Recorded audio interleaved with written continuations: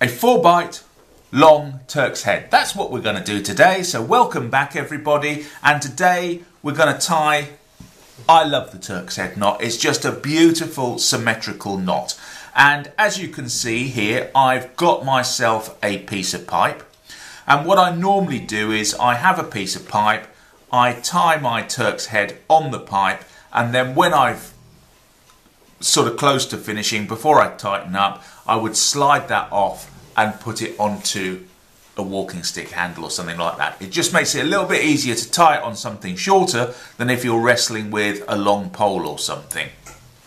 So anyway, this is the 4-bight Turks Head, and I believe this one is 21 leads.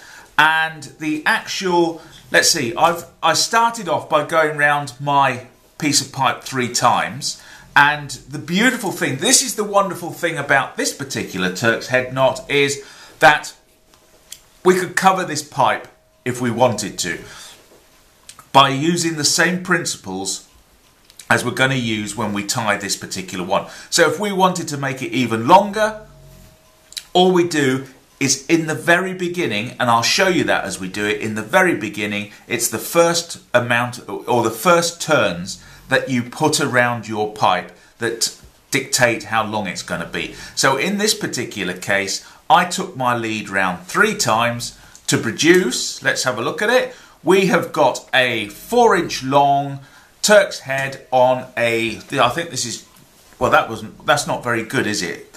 It is, let's do it in metric. It is an 11 centimetre long Turks Head, and the actual pipe itself is 22 millimeters in diameter, so 2.2 centimeters in diameter. And what I will do is at the end of this video I will tell you how much cordage I needed to create this particular length of paracord, and from that you'll be able to work out, if you want to make a longer one or not, how much cord it's actually going to use. If you've watched the video previously on the 2-bight Turks Head, which I've done, I'll put a link up to that as well at the end of the video. So if you're not sure about a Turks Head, start off with the 2-bight Turks Head. It's just a little bit easier than the 4-bight, but the 4-bight and the 2-bight, it's almost exactly the same procedures you follow in creating it. It's just on the 4-bight, there's one little extra thing that you do that actually changes the design of it to turn it into a 4-bight rather than a 2-bight Turks Head. And I will show you at that point in the video when we get to it. So if you know the 2-bight Turks Head, this is going to be a very simple transition for you from the 2-bight to the 4-bight Turks Head. So I think, to be honest, I have cackled on long enough, but you can see here we've got a rather beautiful knot, and that is now what we're going to recreate on our video. So don't forget, all measurements will be at the end, and as I go through it as well, I'll give you little tips and tricks with regards to this that I've found as I've gone along doing this one. So let's get on and let's start knotting. See you on the other side. Right, so let's get on and make our, I do love a Turks Head, so it's a lovely Turks Head that we're going to make. I've got my 2 colours here, put that one out of the way to start with, and as you can see I have got my 22 millimeter pipe. You can have bigger or smaller pipe, it doesn't matter at all, and in this particular case I've drilled a hole in that end just to lock my cord in place as I wrap it round. It just makes it a little bit easier. You can, if you want to, just put a bit of masking tape round there or an elastic band to hold it in place. Choice is yours. Okay, so, and oh yeah, and on the other end I have got myself a lacing needle. Not really essential for this job, but it certainly does help. You can do it without, but I would recommend you get yourself a good paracord lacing needle, and once again I'll put a link in the end of the video as to where you can get all the stuff from. Yeah, okay, so let's get on and make our 4-bight, I think it's 21 leads, was it? Turks Head. So it's a 4-bight long Turks Head. Right, so I've got my pipe laid out ready. I've got my cord going here and going onto the floor, and I've got a massive snake's wedding on the floor, and hopefully I don't end up with any knots coming up. And so now we're going to go ahead and tie our for Bight Turks Head. Right, first thing we do is we go around our pipe once, twice, 3 times, like so. Now that we've gone round 3 times, try and keep it fairly stretched out, okay? Now it's at this point you make your decision how long you want your 4-Bight Turks Head to be. In this particular case, I don't have a large enough piece of rod here to make it any bigger. But if, say for example, you were covering a walking stick or something like that, then you could in fact increase the turns so that it's always an odd number. So I've done 3, we could go 5 times round, 7 times round. You get the picture, okay? So now that I've gone round 3 times, I'm going to go back the other way. And basically, I'm just going to neatly, as neat as you can, just cross over, going back the other way, like so.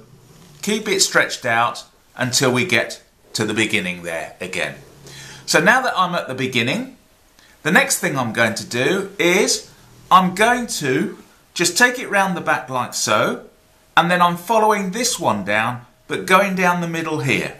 So basically, down the middle here, follow it round, keep your fingers at this end holding it so it stays stretched out, and just basically follow it round like so until we get to this end, okay?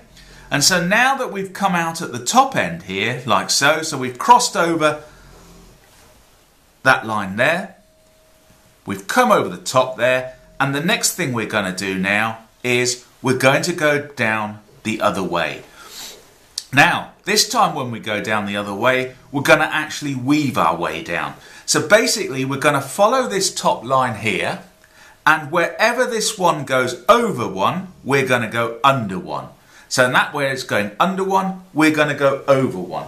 So what I'm going to do now, and I'll go slightly out of sound reach, I grab the end of my needle here, and I'm going to go there and pass it underneath that one and weave my way down to the other end. So there we go. Pull it through, and then pull all your work through. Goes on forever to start with because you've got so much cordage. And don't forget, I will put the measurements at the end as to how much cordage I've used. Okay, so we've gone under that one, so we go over that one, and we're now going underneath that one because that one's going over. So let's take that down, and that's all we do till we get to the other end. We go under, over, just the opposite of the one above. There we go.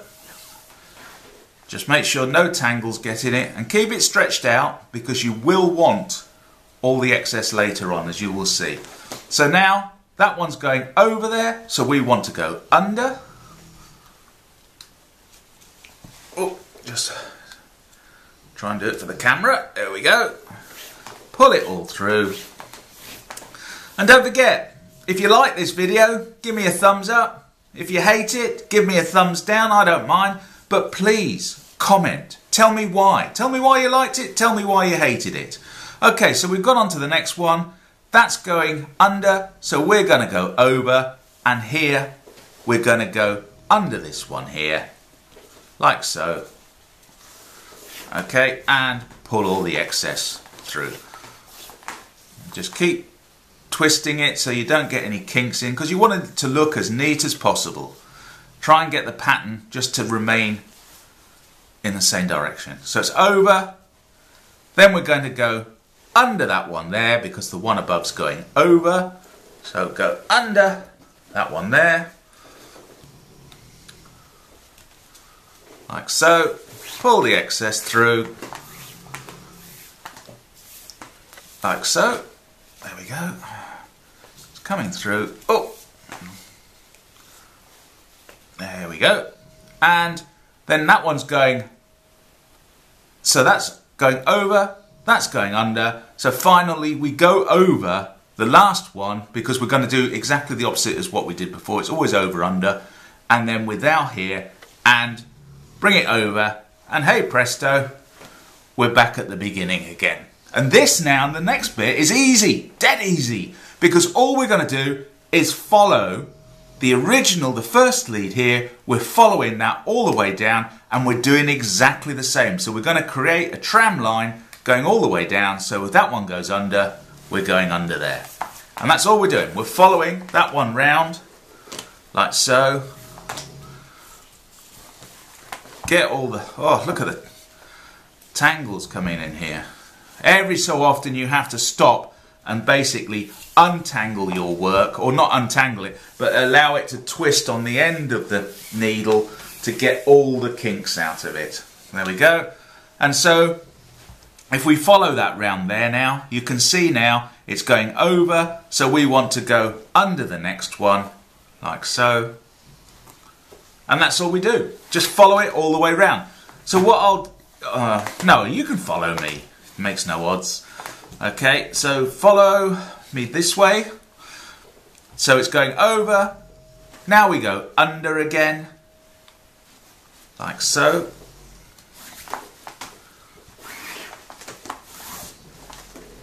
And it gets caught on anything.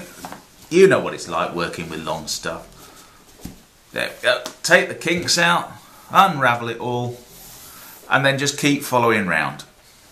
Okay, so what I'm going to do is I'm going to keep following that piece round there till we get to the very top, and then when we get to the very top, I'll come back to you. Okay, so as you can see here now, I've been following that one round here now, and as I take it here to the top, I get to this point here, and at this point I'm actually going to separate it out, because we're going to now change direction and go a different way. Okay, so the first thing I'm going to do is I'm going to go over the top of this one. So we're going to do exactly the opposite of this lead here now. So this one is going under that lead there, if you see. So that's going under that one there. So I'm going to go over and under the next one. So over and under the next one, and pull my excess through. Now you'll know if you're doing it right, because the next one is a good clue to show you're heading in the right direction, because we're going to go, if that one goes under 2, we're going to go over 2. So we're going to go, oops. So there we go, we're going there. We're following the one above it, but we're going to do the opposite of what it's doing. And so that is going under, so we're going to go over and then under the next one. So it's always over, under, over, under. And then so under that one, and pull it through. Keep pulling it all through. That's so. There we go. So we've basically gone over 2, under 1. We now go over 2 again, under 1. So bring that all the way up, and I'll keep following that up. So over 2, and that one's going over, so we're going to go under, like so. Pull the excess through, like so. Just gently pull it through, because we don't want to scrunch it all up, like so. So we're going, that one's going under 2, so we're going over 2. We're going under the next one there, like so.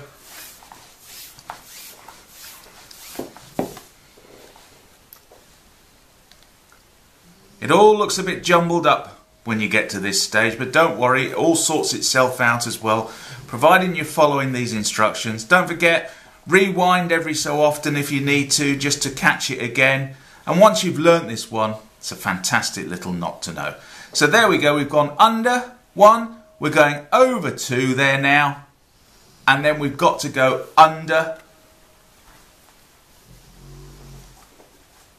this one here, because the other one's going over. So we go there like that, and now we're back at the top, and this is again another easy little piece. Now those 2 tram lines that we made earlier, what we're going to do now is, with this lead here, we're going to go over this one here, and we're going to go and do exactly the opposite of what the tram line's doing, and splitting it at the same time. So they're both going under, so we're going to go over and then under the next one. So split those 2 little tram lines there, and that's all you're doing all the way up the cord this time. It's going exactly the opposite of the two leads on either side, and you separate them as you're going along. There we go. And so now we're over two and we're going under that one there. So separate them out, go underneath like so. And don't forget, I'll put the measurements on at the end so that you know exactly how much cordage I use for making this one. So there we go, we've split those two tram lines. We're going to split them there, but we're going over and then under. And my dog is dreaming. Can you hear him dreaming? That's how boring I am for my dog.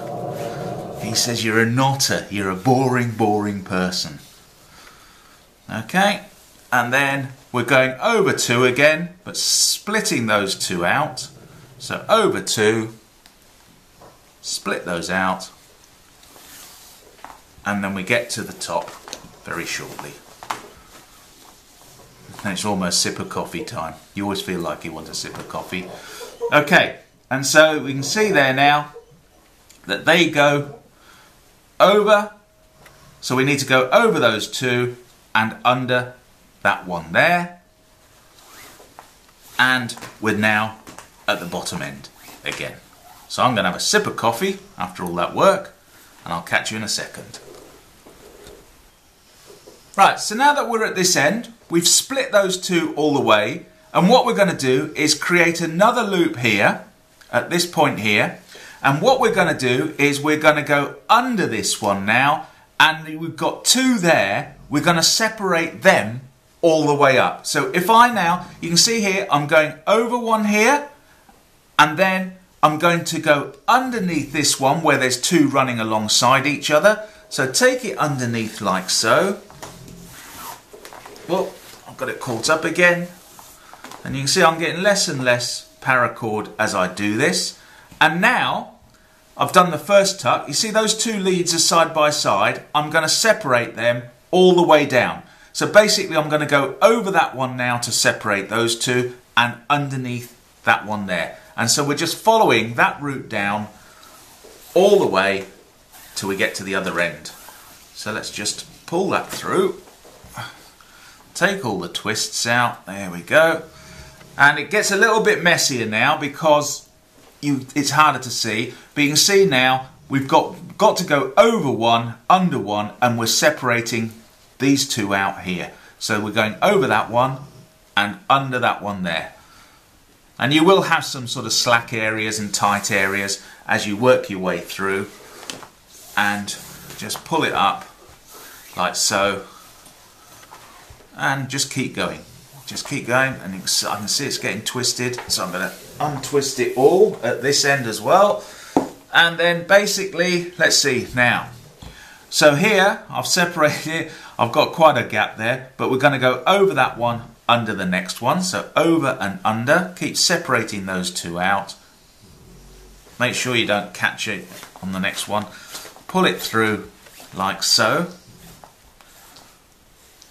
Like so there. And then over and under again.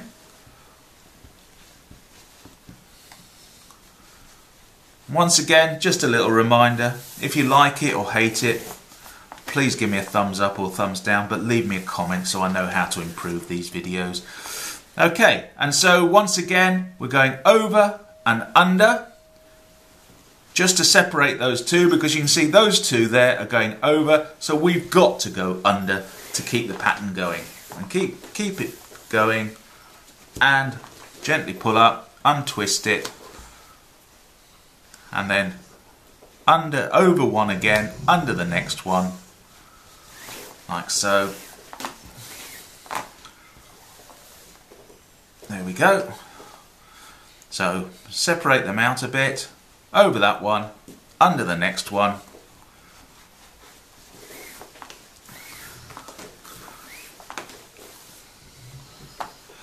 Let's see, that one's then over and under.